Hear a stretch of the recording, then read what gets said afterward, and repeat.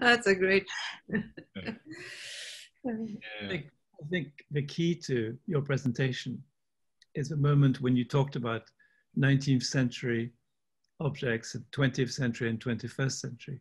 And in passing, you said 20th century went for a dematerialization, whereas the 21st century might be a celebration, a re-celebration.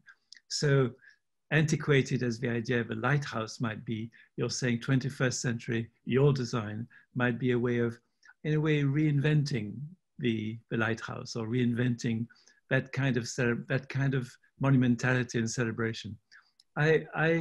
It's a key moment in your presentation because it raises the issue that you're responding to part of Justina's challenge, saying, are we still talking about 19th century? Are we still talking about the past? Or are we talking about a different kind of cultural response to the issues which we are interested in the environment?